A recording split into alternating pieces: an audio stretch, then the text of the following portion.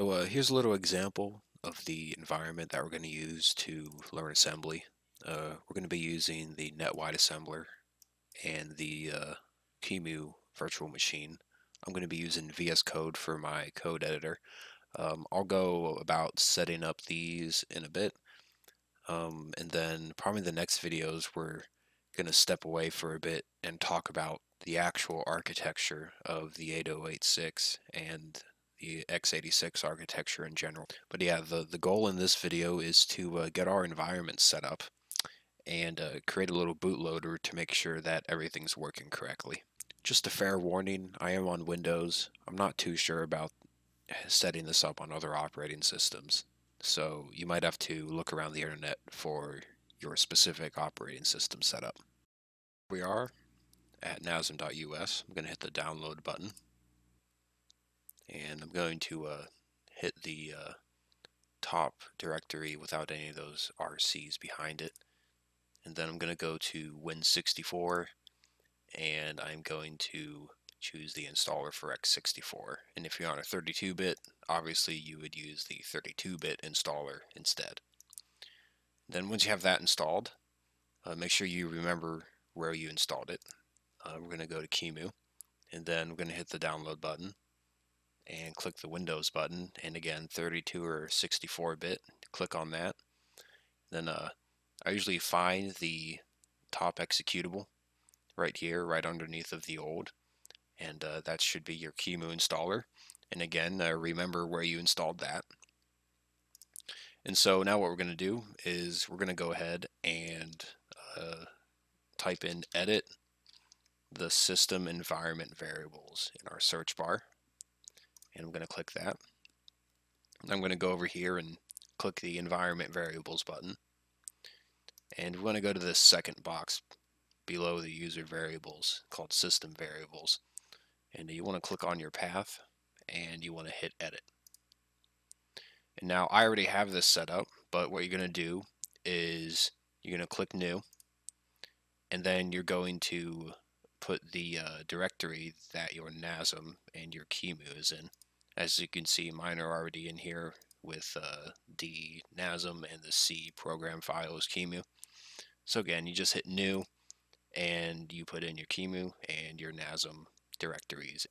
Here's our QEMU and our NASM folders that we just downloaded. And yep, all you'd have to do is copy and paste these directories into your new paths like that, and that should set you up. And then after you hit OK and apply and all of that, we're going to go down to the search bar, type in CMD for command, and to test if everything's working, we're just going to type in NASM, hit enter, and it'll say NASM fatal, no input file specified. That's good. That means we're working. But for QEMU, to test it to see if we're working, we're going to type in QEMU-system-x86_64. When you hit that, QEMU will pop up and it'll say that it's failing to boot, which is okay. So everything's working fine. We can now start making our bootloader. Again, I'll be using VS Code, and make sure to check the box whenever you download it for the open with code in the pop-up menu whenever you right-click on a folder. I like that feature. I installed the VS Code extension for x86 assembly by 13x Forever. It's really good for highlighting the assembly text. Right, let's do some actual coding. So we're going to make a folder. I just made a folder called real mode because that's the mode we're going to be booting in. And I'm just going to right click and open with code, and we'll be on our way here.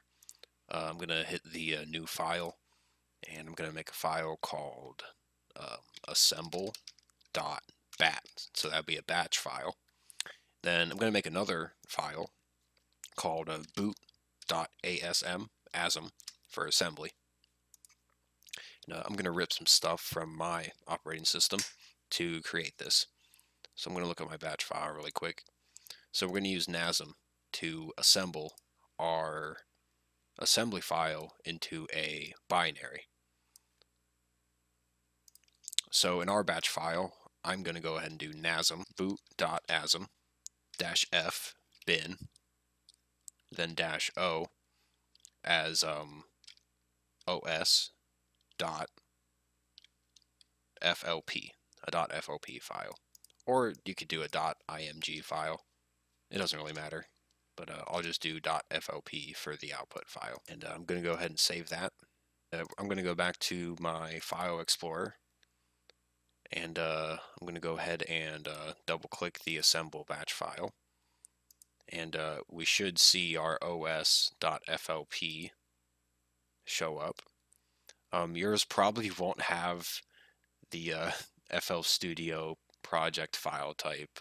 It just so happens that the floppy disk image file type is the same as the FL Studio file type, so don't let that confuse you too much. I'm actually going to put a pause after this so that we can see our command prompt actually assembling it. I'll go ahead and save that. You want to make sure that you save your files before you assemble, or else it won't assemble the correct version. And there's that, and there's NASM working. All right, and then after our NASM, we're going to go ahead and type QEMU -system -x86 _64. Then we're going to do space -drive and space the format equals raw with a comma, and then the file equals os.flp or the img extension, whichever you put it. And I'll go ahead and Control S, save that really quick, and we'll go ahead and assemble it. And our QEMU is opening up, and it's still not reading from the boot disk, so we have to make our bootloader. So we're going to get kind of cryptic here. You're probably going to be typing a bunch of stuff that you have no idea what it means. It's good though. We're going to go over architecture and memory maps in the upcoming videos, and do some assembly coding along with that. So just bear with me. So I'm going to do the square bracket org for org, and then do 0x7c00. Now that is a hexadecimal value of 7c00, right? And then I'm going to do a line that'll say times 510 minus these dollar signs. It'll be a $sign minus $2 inside of these parentheses. And then I'll do a space with a dB. Then after that, I'll just put 0. And then a line under that, we're going to do DW for define word. And then we're going to do another hex value, 0x. And we're going to do AA55. And now, underneath of the org, we're just going to go ahead and do, we're going to name this start with a colon. That'll be our start procedure. And then we're just going to put JMP for jump, and then we will put we'll just put start there. So this will loop back to start forever. It'll keep the processor halted. Go ahead and save that and assemble it. And there we go. We are booting from hard disk. We have successfully booted. You can't do much. Hope you guys are at the same place I am. If you have any questions, just put them in the comments, and I'll try my best to help you out. I'll see you guys in the next video.